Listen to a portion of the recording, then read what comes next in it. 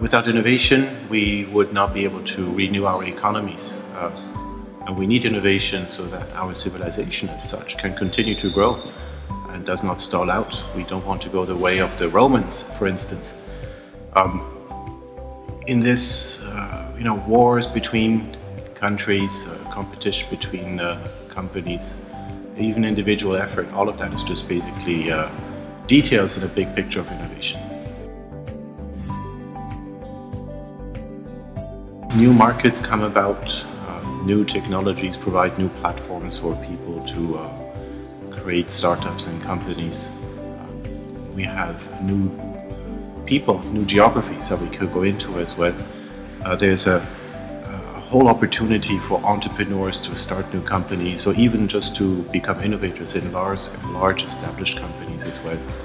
All of this creates patterns for companies to innovate, such as disruptive innovation for startups who disrupt the large established companies, or in the case of new markets or new countries, frugal innovation or reverse innovation, origins of innovation that are basically brought about by new markets that are now part of the global competition. Nowadays, pretty much every innovation has global roots. I would say in a strict sense, a global innovation is an innovation that takes place concurrently in several different countries and several continents. They need to be connected somewhat. There needs to be a simultaneousness to it. Otherwise, there would be too much of a distance between inventions that have been taking place many years ago, and that is not really a flow of innovation. It's really important to see that these countries, these innovators are connected across long distances in order to be global. There is more global competition, which is at the face of it obviously a threat to many countries and many companies, but there's also more global opportunities, more global entrepreneurship as well. There's no way how we can block global competition. However, I think with global technologies and global innovation, we can leverage what is happening internationally, even from small countries like Lithuania, and we will be able to become more competitive globally. For instance, China is a good example of what is happening in terms of global innovation. China used to be a country which was not very technologically advanced, so there was a lot of technology inflow into China. The Chinese have been very quick and very capable at adopting these technologies to create local markets, and in the meantime are becoming global innovators themselves.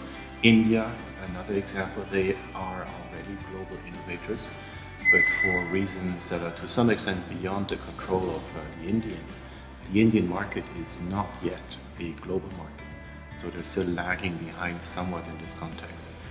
I should also say it's not necessarily a big country game. There's Russia, there's Brazil, for instance.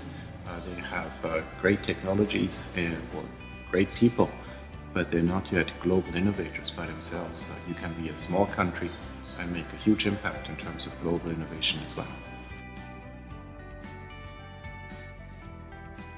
So they need to be much smarter in using the few resources they have and really manage the flow of resources, the flow of people, the flow of capital, the flow of ideas in order to leverage the little that they actually have.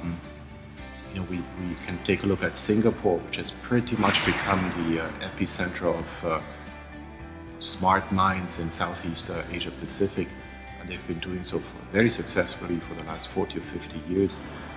To some extent also a lot of inflow from British scientists, British entrepreneurs and from other countries. Switzerland is another example. They have been able to leverage very successfully initially technology imports from outside from Europe in the 19th and early 20th century, and then they have benefited from the fact that other countries were letting go of their smart people, and many of these smart people went to Switzerland first before leaving for other countries.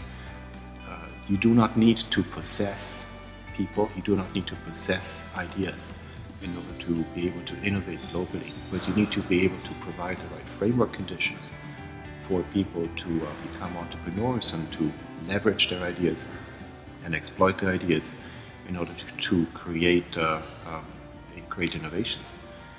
You don't have to have a super large country in order to make this happen. Many entrepreneurs have become very, very rich even in small countries. Lithuania should not try to create another Silicon Valley. The effect of Silicon Valley to some extent is overrated. I mean, it's good that we have Silicon Valley and it's unique. Even in the United States, Silicon Valley could not be recreated. I think Lithuania would be better advised to make sure that its individual, unique skills and capabilities that it does have can be leveraged best. This could be done by means of using a bandwagon effect, for instance.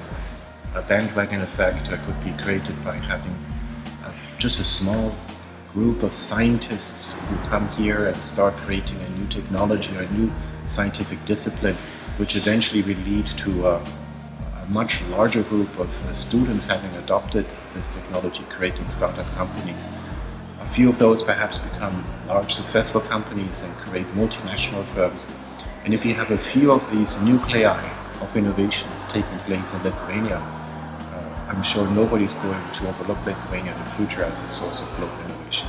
Now with the collapse of the Soviet Empire, Lithuania is a bit in a unique location to transfer and convey